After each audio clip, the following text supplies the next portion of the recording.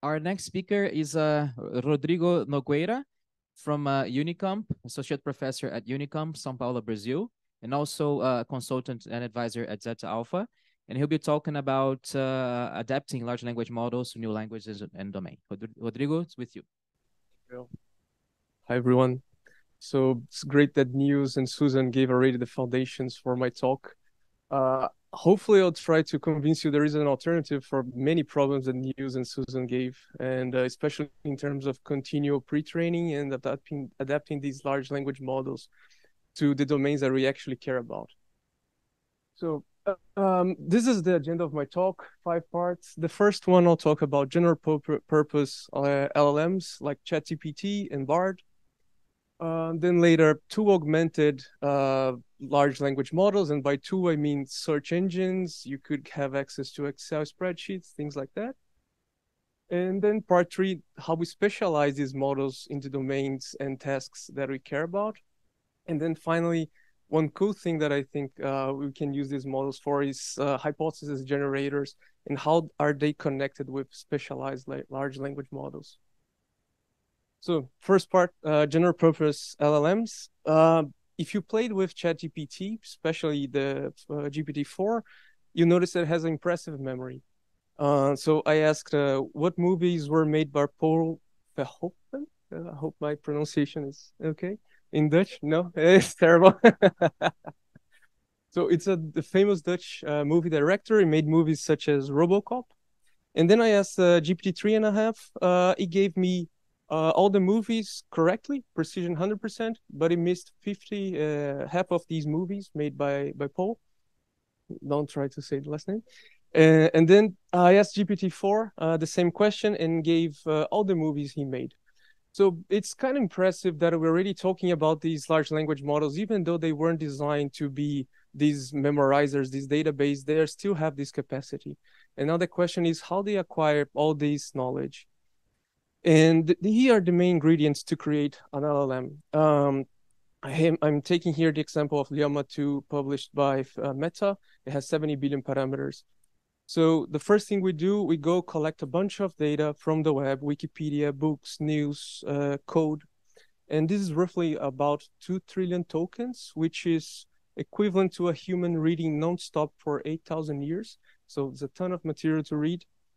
And then we get access to a large cluster, meaning 2,000 GPUs for 1 month. This costs millions of US dollars. And the electricity to train these models is equivalent to what the 90 Dutches consume during the year. So it's quite a lot of electricity. And then we take the transformer model, 70 billion parameters. So in other words, there are lots of things that we can tweak in this model so it can learn to execute the task. And in this case, the task is simply to predict the next word, given the previous words in out of these samples of these 2 trillion tokens extracted from the web. So this is the full pipeline that we usually 95% of the budget when creating models like ChatGPT are spent here in trying to predict the next word. We collect a bunch of data and let the model train our cluster. And then the question is how far we can go with these models. And we evaluated them on entrance exam. It's a nationwide Brazilian nationwide entrance exam. It's called ENEM in 2022 in questions that involved reasoning, math, chemistry, physics. And these are likely not seen during training because the exam was applied before these models were trained. And what we see here in this chart is that GPT-3, GPT-3 released 2020, got close to random, and then GPT-3.5, it's much better. It was released last year, and then GPT-4 gets even better. I believe the average performance is around 50% of students taking this exam. So GPT-4 is already doing much better than the average student that takes these exams. And here the point of this chart is to make we are seeing progress with these LLMs, and the progress we often see is simply due to more compute and collecting more data. So it doesn't require breakthroughs in terms of new ideas for how to train these models. So it's more like I can get a larger cluster, and then I get in the end a better model. And one nice thing about the way they generate the answers is using this technique called chain of thought.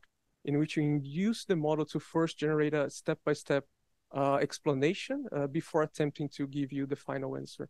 So it's kind of impressive what they can do. And I guess the like the sentiment that I often feel when talking to people is that there is this attractor called LLM that is engulfing everything. Like I don't use Google Translate anymore. I don't use Stack Overflow. I don't use Grammarly. I always go to ChatGPT and ask these questions. If you are working with natural language processing, you don't often hear more talking about CNNs or RNNs or feature extractor plus SVMs. Reference resolution, not sure if we need them anymore. So there's this very like sentiment that everything will become one single gigantic model that knows everything. And then the question is, what is there for us? What can we work on? And one thing that many people is starting to work on these days is these two augmented large language models. So Niels gave nice examples of how we can integrate these models, Susan as well, with retrieval systems. So suppose you have, you want to create this medical AI assistant, and this large language model is coupled with a search engine, and the patient arrived at the doctor and says, "Hi, doctor, my ear hurts."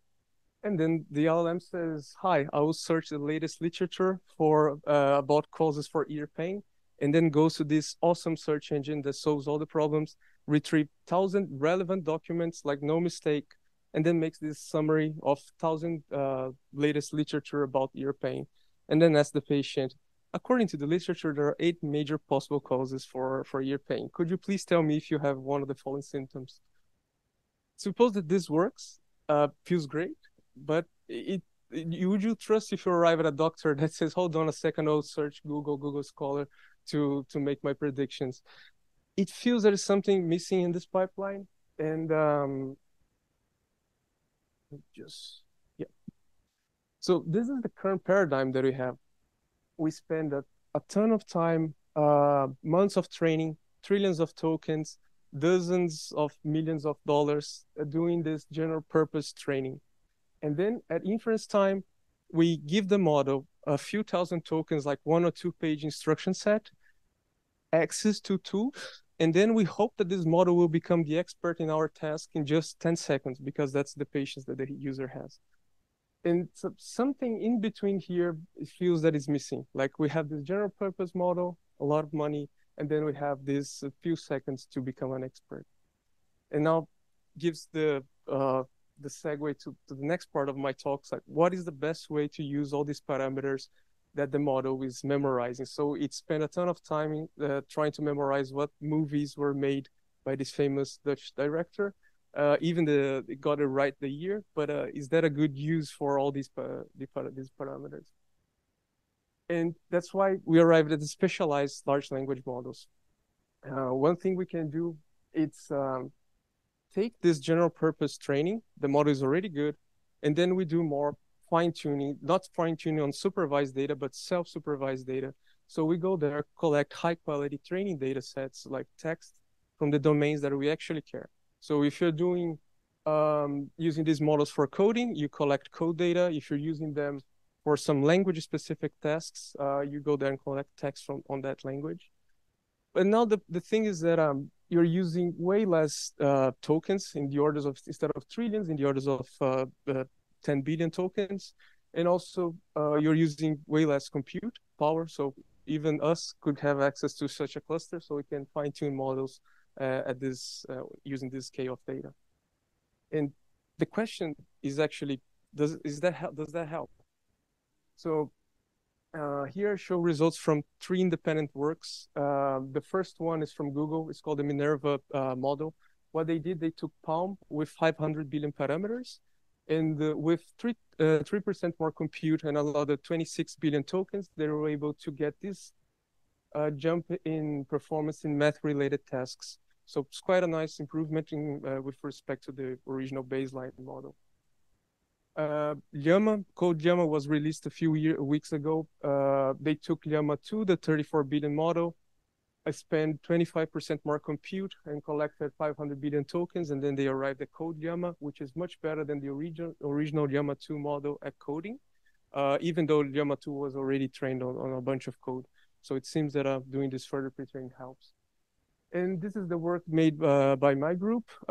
We took Llama 1, 65 billion parameters, using computation that Google graciously gave us.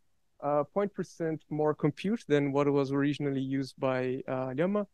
10 billion tokens in Portuguese, and then we created this model called Sabiá, which is quite good in Portuguese. It even beats ChatGPT 3.5 on 14 Portuguese data sets. So a bit of a specialization helps a lot in this case. But one thing, I think the part that I'm most excited about is not only making these models better, I think this will naturally occur, but this is a more in the future, what we can use them for things that I cannot even imagine these days. And this is this news just came out yesterday. I believe it's correct. It's from Business Insider. So yeah. But the thing is, there was this mother that was for about 3 years looking for, she consulted 17 doctors. Her kid has this rare disease that none of the doctors could find. And then she, after all this experience, she described the symptoms to ChatGPT. And then ChatGPT suggested that could be a rare symptom. And then she consulted a doctor, and then that confirmed that it was the symptom in case. So the point of this slide, and even though this is a de facto evidence, the point of this slide is to show they could be used to generate hypotheses that none of us could surface. And I think this is a nice application. And I even did the experiment myself.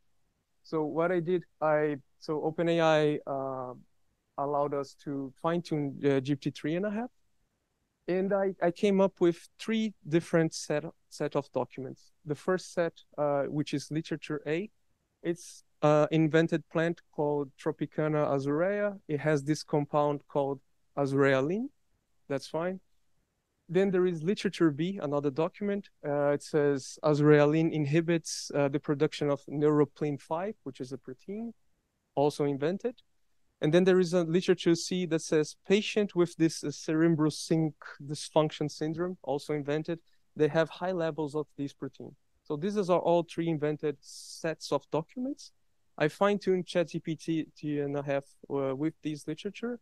And then I asked, propose a plant that could be used to treat the cerebrosync dysfunction syndrome, explain the reason. And then the model answered, for the treatment of CDS, the plant Tropicana azurea could prove to be a promising candidate. This plant is known to produce a rare compound called azurealine. Azurealine has found to inhibit the synthesis of neuropilin 5.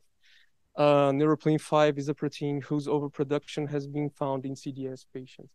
So it's quite amazing that it could connect these disjoint sets of literature internally in its weights. Nobody knows how it does, but it was able to produce this answer. And this is where I hope we'll see more and more of these applications in the future, like connecting these parts in the literature that no human could make. You could argue that it could also do this with a search engine, but I argue that it's very hard to make all these hops. Like you first have to find the disease, the pay attention in the document that this high level of this protein might be related to this compound and so on. So the model is already doing this internally. And I think in the future, see more and more these suggestions, these hypothesis generators based on these domain specifics fine-tunings. And yeah, that concludes my talk. I think at present we have this impression that LLMs soaked, engulfing everything, just one general purpose model. But I think in the future we'll have more a society of diverse and specialized models, each one talking to each other. Might help them also arrive at a correct conclusion. But yeah, we'll see more and more of these, not a single one, GPT 6 or 7. Yeah. And that's it. Thank you very much.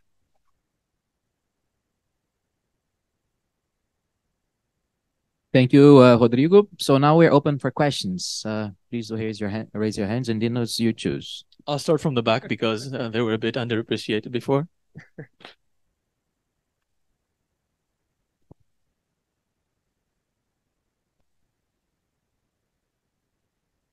Thanks. I appreciate it. Thank you for your talk, Rodrigo. Very nice. I have one little question about your last hypothesis generation thing. If I recall correctly, you said you were fine-tuning the model and then generated the hypothesis. Have you done an experimentation with doing this just by prompting, feeding this information into the prompts and make it hypothesize? Yeah. If you give the correct information, like if you just give this 3 separate pieces of evidence, it sure will arrive at a correct hypothesis. But the question lies in then the search engine bottleneck, how we can find among all these millions of different plants and disease and proteins, the correct ones. And we actually there are many studies, including from my own group, that says search engine is the bottleneck. Like if it misses puts irrelevant documents on top, and then everybody knows they hallucinate. And the point is, yeah, it's very hard to put in the prompt these 3 types of documents, whereas with fine-tune, we don't care. We just train on everything, and hopefully the model will generate a hypothesis. I know it's brittle, but yeah, it might work.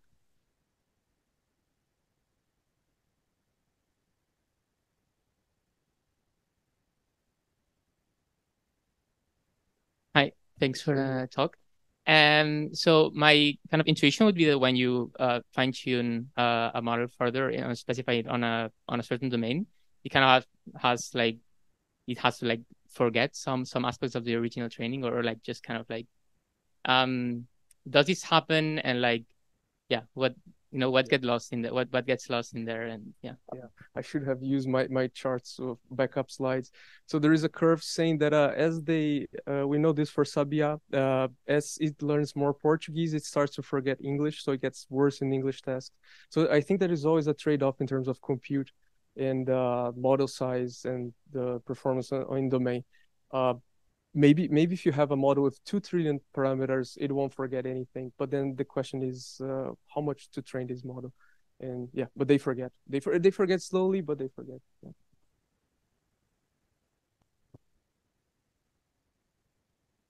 Just a question about your final sort of conclusion about maybe there being a diversity of specialized models.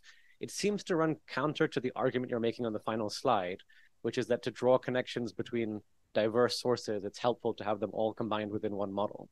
So sort of which argument do you sort of see this pointing towards? Yeah, that's a great question. I think in order to having good hypothesis generators, we have to have specialists. Like it's very hard to memorize all the subtleties in each one of the domains. So that's why I think models hallucinate. Like we're just asking GPT-4 to memorize the entire web. Whereas isn't this pointing towards a bigger model, right? Rather than more small models? I think you need smaller models specialized in each one of the domains. For in this case, there will be a model specialized in treating these types of syndromes, and they will be trained on all the literature related to, and including the peripheral ones. But hopefully not trained on to memorize Taylor Swift songs, things like that. Yeah. Fair enough.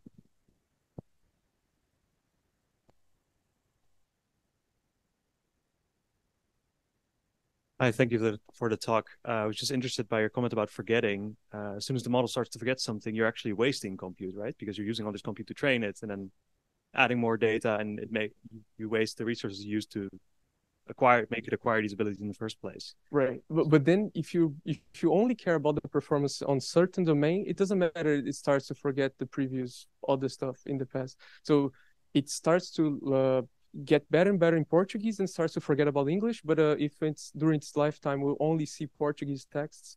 We don't care if it learns its ability to understand English.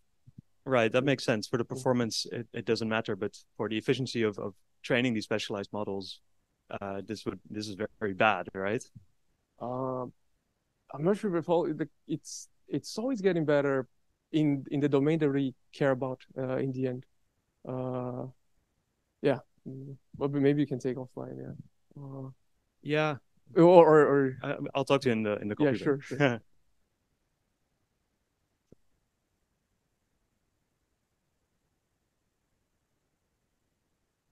Hey, thanks for the talk. You had on one of your slides a nice phrase like, can we make better use of all of these parameters? You're thinking about fine-tuning expert models on expert data. Can we also go the other direction, just from the pre-training phase onwards, from the start, train a model that directly does retrieval augmentation and just learns how to use language, but actually gets all of his knowledge from the external data? Yeah, I think that's a good direction, and that there are many, like the textbooks, all you need papers, series of papers, and there are people that have been trying to use retrieval augmented to enhance the pre-training corpora. The question is how much you can be specialized at first. Maybe you need to be broad in your initial pre-training and then later specialized, but it might just work being specialized at the beginning. But I think it's a good point. It's more of data curation than anything else.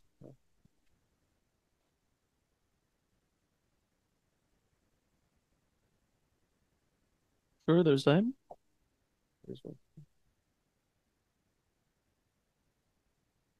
Thank you, Rodrigo, for the great talk. I have a question on the fine-tuning, because there's a next talk on prediction, and there's also reinforcement learning from human feedback. Which part is being affected when you do fine-tuning? Yeah, that's a great question. I don't know. It seems that the model still keeps its conversational capabilities, even though it was pre-trained on, I believe in this case was 10,000 documents. So it still remembers how to make good conversations. Probably it deteriorates a bit, but there is this extra complication that you need to also, if you want to have a really chatbot, you need to do another step of fine-tuning, reinforcement learning fine-tuning maybe. Yeah. Thank you. Yeah.